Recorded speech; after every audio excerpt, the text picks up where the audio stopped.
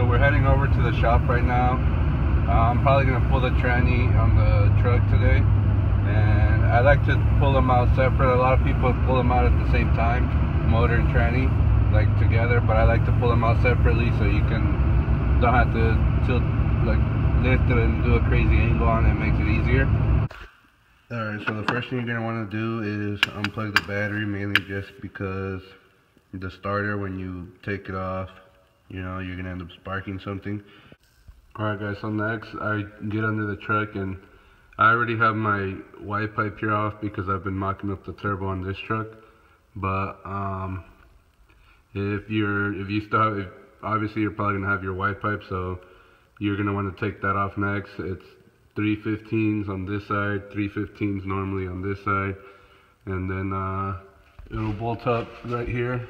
And these are also 15s, I think, behind here, and you pretty much unbolt all that. Alright guys, so if yours is a two-wheel drive like mine, you're only gonna have a couple connections. This one, the main plug, it's on the passenger side. You just squeeze you'll feel it. If you can't really see it, you'll feel the little ribs on it. You'll squeeze it and pull it up. This connector here is for the O2 sensor, and this is the speed sensor. This is the speed sensor out the back of the tranny. So pretty much you're really only going to have these two connections on the tranny, and then you'll have the shift indicator or the neutral safety switch or whatever. This piece here, you just kind of put like a flat screwdriver and pry it out. And then these, I've usually found that they're always usually like glued in there or something. So normally it's easier if you just take off the whole safety switch, because most of the time, I mean, you can try to unplug it first, but I've seen that they have like glue in there. So it's easier to just unbolt the whole thing and just kind of leave it hanging to the side, because if you're most likely not going to be able to take these out, and you're going to end up breaking it. Ask me how I know.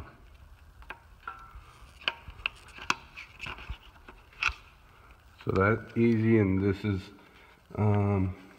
it's already out of there, but it's kind of stuck, so you might want to shift your tranny into a different gear, or you just twist it out of the way. Then here, these, you just push in. It has a tab like this on the other side, so normally you can usually do it with your hand, or if you can't, just grab a pair of pliers, and that's out of the way. Then once you get that, you just take off this nut here to 15, and then you can pull this out. Normally it's supposed to have another bolt there, but mine's missing it for some reason. And then this one here, I believe these are 13s. So you take that out, and then you pretty much disconnect your wiring, like the little connector up top by the tranny lines or fuel lines or whatever.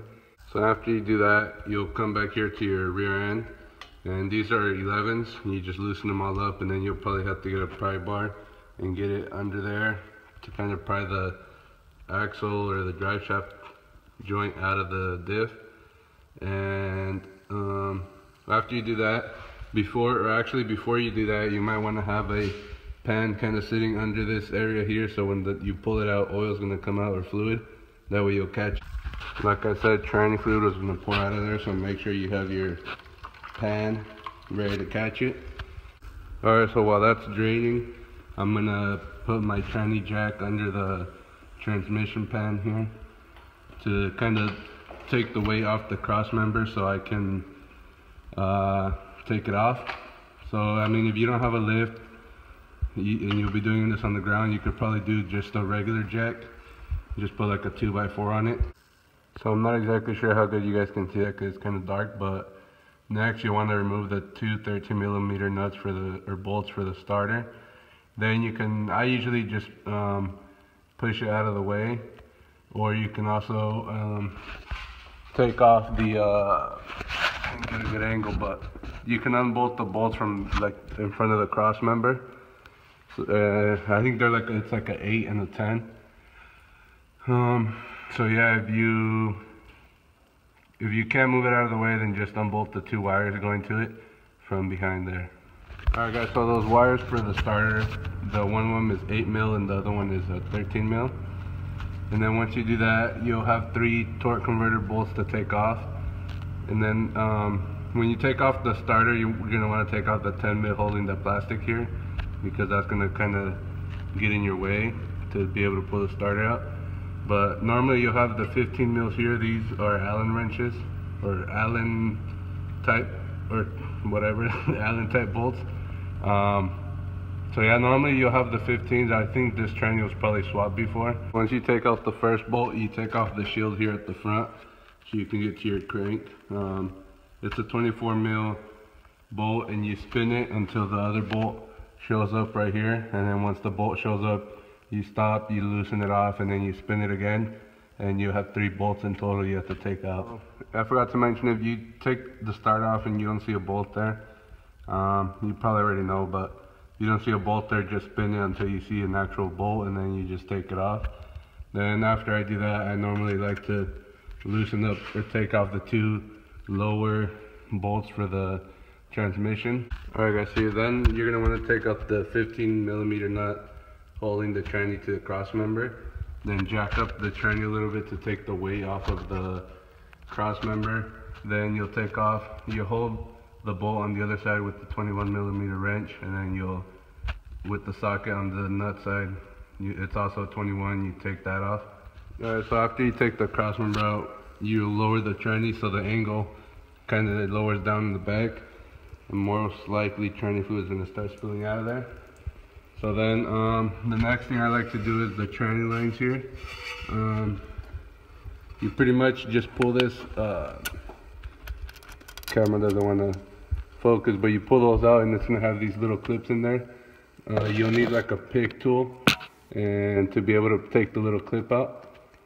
It's kind of a pain, but it's going to be kind of hard to show on video because the angle here.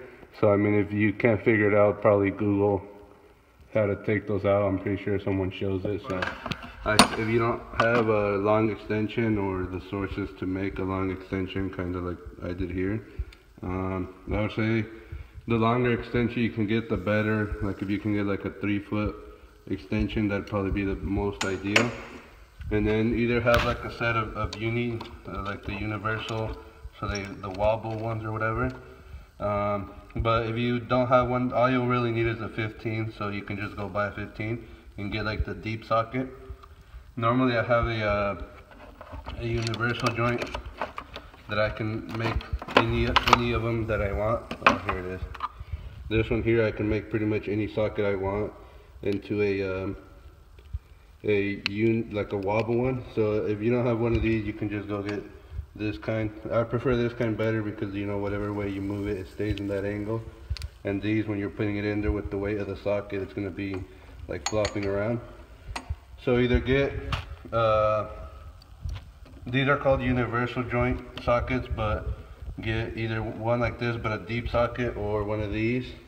And if you can't find one of these universal ones, you can get these wobble ones here, but I recommend this one instead.